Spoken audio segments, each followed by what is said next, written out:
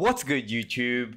It's your boy, Kimpoy. If you're a controller player like me that plays Warzone, Apex, or anything like that, you're gonna like this one. Today in this video, I'm gonna teach you how to make your controller from 10 milliseconds, which is the default for all controllers, to 1 millisecond. This might not seem much, but like I said, if you're a competitive player, you try to get the best for your own benefits. And of course, before we proceed with the video, make sure to like the video if it's giving you value, subscribe, support the channel, and hit the bell icon to be notified for my future uploads.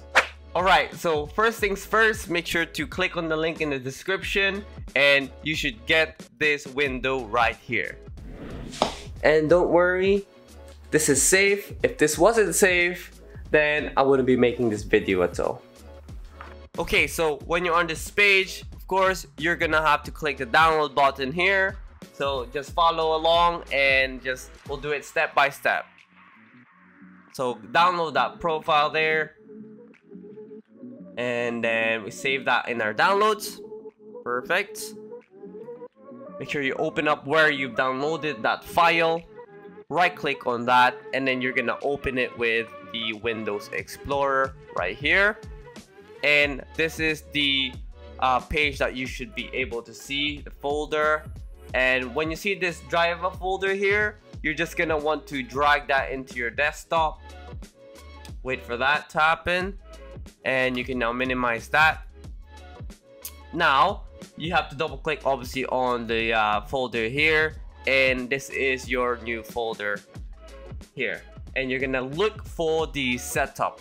Okay, so double click on the setup, allow it, because sometimes your firewall will definitely block it, so make sure you allow some things through. Okay, so now you're gonna see this little window here, a window pop up. This is your main, pretty much the main thing that makes your controller become super speed. Okay, so on this window, you're gonna go to this top left here, click all, and you're gonna see so much USB that's connected to your computer. So obviously I have my Battle Weaver right here, and luckily I haven't made this overclocked yet, so it's still normal, it's on a default. And if you're finding it quite hard to find the controller that's connected, what you can do is you can easily just take this off and pay attention to your window when you take this off. And then mine went out, so that's the 5 there, the beat interval is 5, and then let's put that back again, and that should come back. There you go. So now we know what to pick. So this is our file here, the wireless controller. Okay, so now we're gonna try and overclock it. Okay, so first things first, obviously you're gonna click on that wireless controller file. You're gonna install service first. Install service, open, and that's the first step done. Okay, and now what we're gonna do now is we're actually gonna overclock it.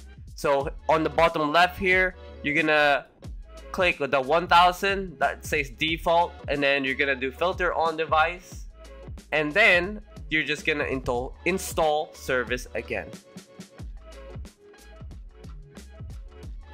And that's you done. Voila. Okay, as you can see here, it says 1000, but the B interval is 5. So what we're gonna do here is we're gonna make that into 1. Well, technically it is 1, but it's showing as 5. So we're just gonna take it off from the USB again, and then put it back on. There we go.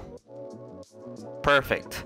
Now, as you can see, the B interval is now 1, rate is 1000, and the filter is yes, and that's what you're looking for.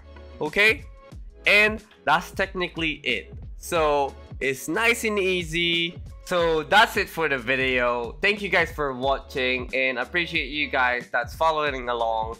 And please do subscribe and like the video, as this will help my channel grow, and we are trying to get monetized.